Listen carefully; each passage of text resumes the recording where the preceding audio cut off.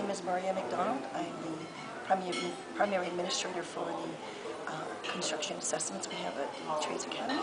And we have two assessments.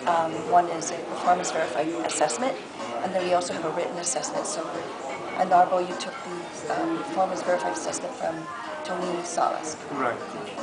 And then you had to take another test too, right? Yes, online. And what was that test?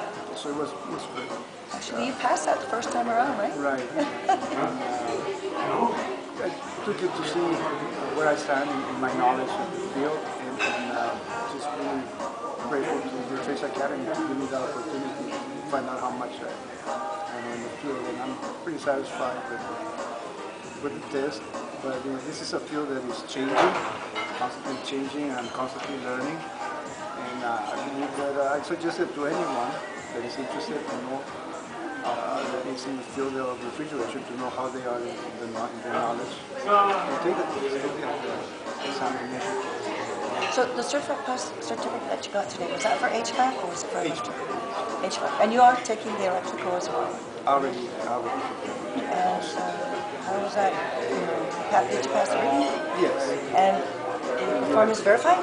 Yes. So actually you have two cards today? For commercial electrician, industrial electrician, and HVAC. Excellent. Very good. 4 years in the Navy as an electrician. After completing my 4 years in the Navy as an electrician, and the times when there was no work as an electrician, I got interested in air conditioning and refrigeration.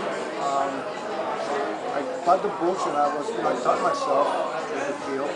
So that's why it was good that the Trades Academy had this opportunity for me to take the test and see how is my knowledge of the field. I'm pretty satisfied with the results. That's great. You know, and yes, it's been many years of working in the field, and really never had a chance to get a certificate to see how much of my knowledge. So this showed me that I have enough knowledge to do a good job.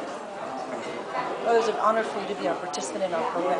Yes. And we encourage other construction workers who don't have a certificate or credentials, who have four more years of experience, to come to the office and make an appointment with us, and we'll be able to give you two assessments. We can give you a written assessment, or you can sign up with one of our instructors to take our performance verified test.